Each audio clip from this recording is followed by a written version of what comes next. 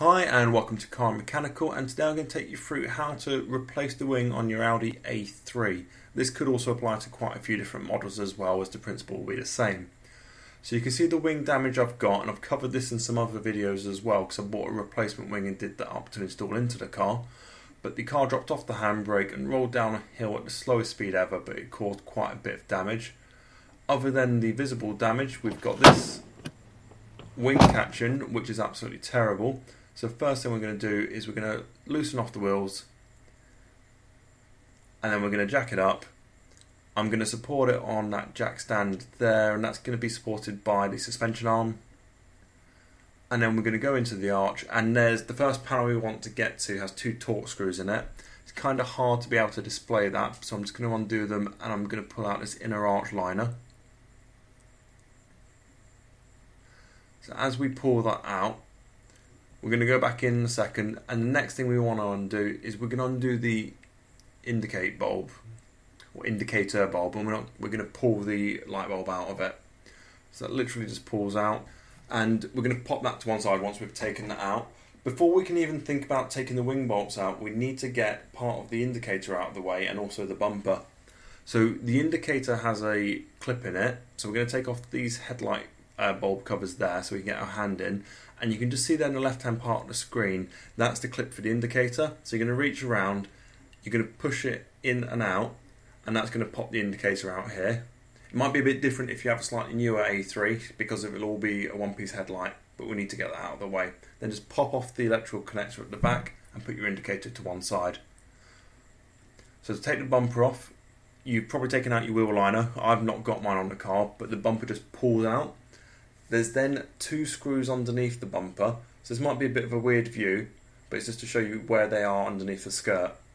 So undo these two Phillips head or cross head screws, and we've then got these four pot rivet type things on top. So we've got 1, 2, 3 and 4, and I've already kind of pulled one up there, but you need to kind of get under them and lift them, and you can sort of get a screwdriver blade in between, and you can pop them up and you then pull them out from on top. I've had mine off a couple of times when I replaced the engine. They might ideally do with replacing, but they still meet their purpose and function, so we're going to keep using them. Okay, so we're going to take the bumper off from the passenger side now as well, so that's going to pull off. We're going to take off these rubber skirt covers, or trim covers. Just going to pull them off and take them to one side. You can see the bumper's loose now, and that will just literally pull off. So you've got these four clips on top, the two screws underneath, and it sort of just pops onto either side, and it may be screwed into the arches as well. So now the bumper's off, we can start to deal with taking the wing bolts out. That's just to sort of show you how it is after as well. So there's 4 bolts on top, and there's that little piece of foam that's going to come off as well. But we're going to get all of these bolts undone. Now if you're taking your wing off for any other reason, you might want to be a bit gentler than I have been, but I've just sort of taken off as quick as possible. And then we've got this bumper brace as well, and that's held on with torque screws. So you're just going to undo those, and that's pretty much there to guide the bumper on and to give it a good area to sort of clip in and against. Okay, so once you take these off as well, I'm maybe not showing it, but every time I take stuff off, I put them either together or I have a little pot or something that I can put all of the nuts, bolts or screws or whatever into one place, so when I put it back together I make it easier. Underneath that brace you've got 2 more bolts that need undoing, so we're going to get those undone, and again pop those to one side, and you can spot there's a bit of rust, so depending on what you're doing you might want to have a quick look behind for cleanup. Now this bolt here, this is behind the door. It's a little bit awkward to get to. Luckily though, it just undoes and you can hand thread it off. So if your socket set's too big or your spanners aren't the right size, just get something on to crack it off and then to take the rest off there. Then inside the wing we've got 2 more bolts, and you're just going to undo them with your socket again. I mean, this is actually quite a nice, simple, straightforward job to do, but it's just knowing where everything is and how to get to it. So this is the second time I've had to do a wing on the car. When I bought the car, the original passenger side wing was rusted. So it's not the first sort of set of experience I've had, so I had a bit more confidence to come into this with. There's 2 bolts that might catch you out, which nearly caught me out as well. well, they did until I realised I'd take them off. And it's just down here right underneath. We need to take these off, and the paint was kind of built up over them, so you might want to either get a Stanley knife or screwdriver just to break away the paint so you can undo them. Now the wing should be good and ready to come off now, but you might need to give it a bit of a tug because, well, you take off this sealing strip as well, but you might want to give it a bit of a tug because of it would have been glued to the bodywork. So once it's loosened up, we're just going to pull that off and take it to one side. Now watching the bottom, as I give it a shake, you can see all of the sort of dirt that comes loose. And if you've sort of seen the other video where I prepped the wing, the new wing I got had some rust in that area. So you're going to want to clean up any new wing and just make sure it's protected down in that area. You might want to add some heavy duty paint because you're not going to see it, but you want to protect it. And also there's years and years of dust that have built up here. So all I've just done, I've gone over it and I've cleaned it all up. And I've found this just on the inside where that dirt built up. So I'm going to use a brass brush. I've just sped this up, but I'm just going to take it all the way back to bare metal as much as I can because we want to stop the corrosion. Now, normally I rust convert stuff. This was a little bit unexpected in some ways, so I just brushed it back and I ended up using chassis paint on it. So it wasn't the newest chassis paint. We'd actually been using some of it the day before on my friend's car, so I just used whatever was left in the tub. But it just meets its purpose. I just literally wanted to slap some on just to seal the rust up, and I'll put it on from both sides. So I'll show the back side in a minute. And it's just literally to seal it in. I don't want the rust to then spread up to the rest of the bodywork. And again from the back side, and there was a little spot there that we can see. So I've put the new wing on. That one wasn't too easy to capture.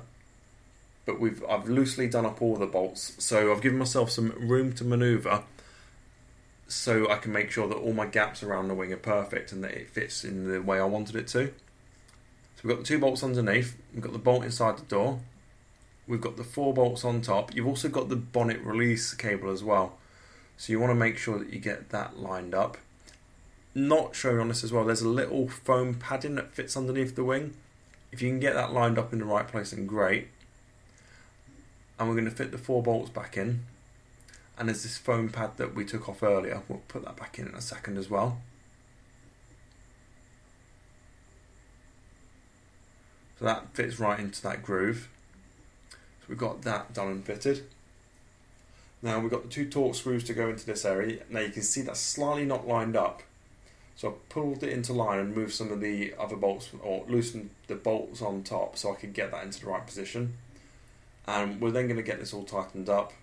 The bumper brace goes back on. Luckily this can only go in and fit one way. And we're going to put the torque screws in. So once they're in, we're pretty much ready to get the bumper back on actually. So when the bumper goes on, it was actually a little bit tricky and my bumper's seen better days. So I'm not sure somewhere if things are out of alignment. I mentioned I'll show you the 2 screws for that inner panel. So we're going to take that inner panel and we're going to pop that in first and we'll screw that up and then we'll jump across to the bumper that I was talking about. You're going to pop the indicator in as well, and you might just want to quickly test that because if you have got a wheel arch liner you're going to hide that away from yourself. But we're sticking the 2 torque screws. And maybe one of the things that you can do, I mean it depends how far you want to go, you could maybe add some special coating like some wax or to the inside of the wing. It's going to make it messy if you ever go back in there, but it will inhibit whatever rust might come up. So now we've got that done, we are going to put the bumper back on. So I've already put the bumper back in, I've pulled it over the sides and clipped it on at the sides, and we're going to put these rivets back in on the top. It's going to line the holes up, and they just push down, and you leave the little sort of centre pole thing up, and you then just push it down. It might not push down perfectly with your thumb, so you might want to use a flat part of a screwdriver or something just to get them in. But before I do push them all in case I've got to take it out and reline stuff, I'm just going to get them loosely put in before we pop that top bit down. Again, these bits were actually the biggest pain in taking the bumper off. So if you get stuck with these, stick a screwdriver down the back, use a mirror, or get your head in there, get a torch in, and just see where you get the gap between the little rivets to push them up. Putting them back in is a piece of cake compared. So we're going to put these sealing strips back on. I just like to get them lined up as best I can, but they're just there to sort of seal it off and stop the bonnet smashing on everything. So put on the driver's side, then going to get the passenger side one popped on. Don't know if I've covered it already, but if you have missed it, make sure you put on any strips that you have taken off elsewhere, like the one on the wing.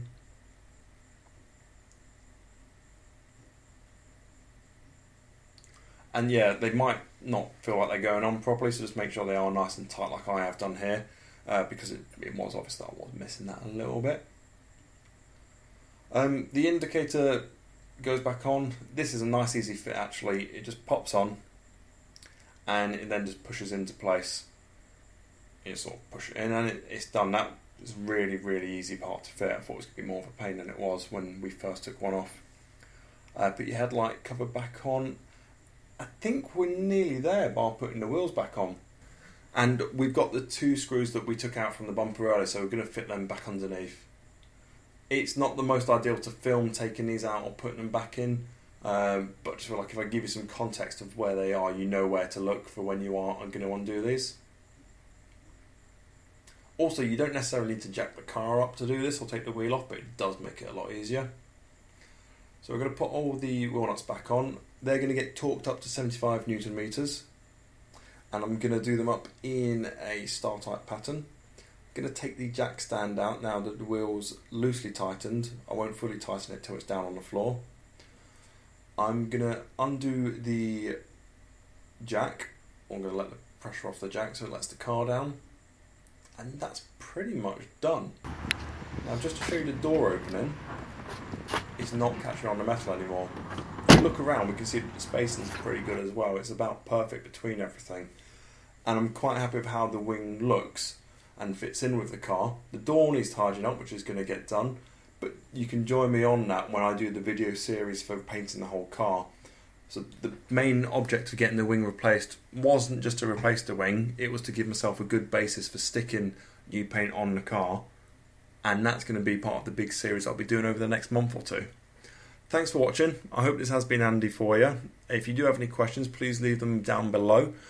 Please like and subscribe to the channel and share the video any way you think this is going to help anyone. Cheers. Bye.